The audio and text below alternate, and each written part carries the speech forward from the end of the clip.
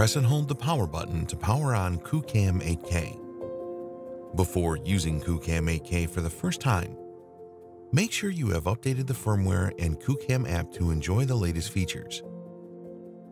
Now, we're going to show you how to use QooCam 8K.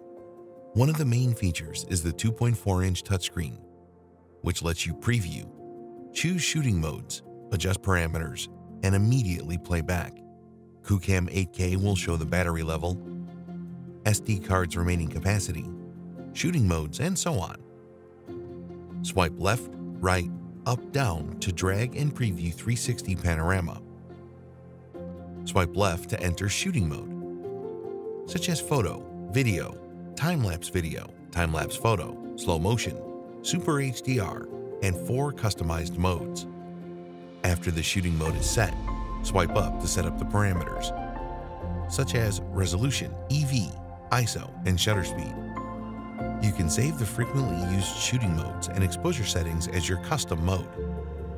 Swipe down to enter the camera settings menu. Click the custom mode to save the shooting mode and parameters to custom C1. You can save up to 4 modes to make shooting with QooCam 8K easy and efficient. Then, you can shoot videos or pictures with the Save Custom Mode parameters.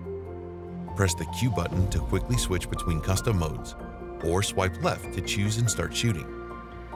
In the camera setting page, you can also adjust brightness, volume, or choose color depth, choose priority memory, format SD card, and so on.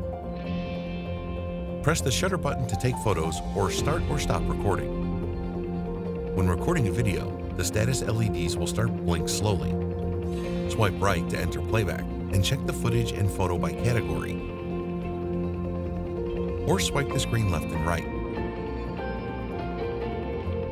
When the filming is finished, press and hold the power button to power off QooCam 8K. Be sure QooCam 8K is off while it's charging.